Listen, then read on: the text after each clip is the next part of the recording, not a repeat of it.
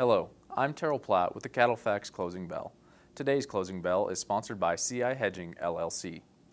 Following the years-long liquidation of the beef cow inventory, cow slaughter continues to slow as record high calf prices and improved weather conditions reduce culling pressure.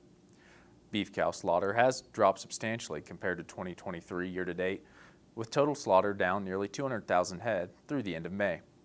Commercial beef cow slaughter has largely been in line with expectations, and the current pace is on track to finish down nearly 600,000 head on an annual basis. The expected decline would build upon the 450,000 head decline in commercial beef cow slaughter that occurred last year and would put the two-year total decline near 1 million head. Even so, the current forecast suggests that 2024 will remain a net culling year for the beef industry.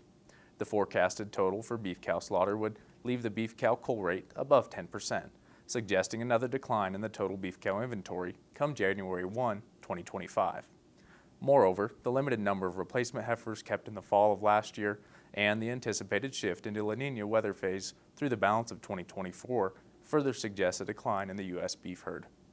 As a result, the 2024 and 2025 calf crops are expected to continue to reflect historically tight cow inventory numbers and lead to declines in fed slaughter that should linger into 2026 at least. Turning to this week's markets, trade was light to moderate in the north, mainly at 301 dressed, which is steady compared to last week. Trade was light in the south at 185 live, $1 lower than last week. Thanks for watching, and remember to visit CattleFax.com to become a member and receive the latest market news and analysis.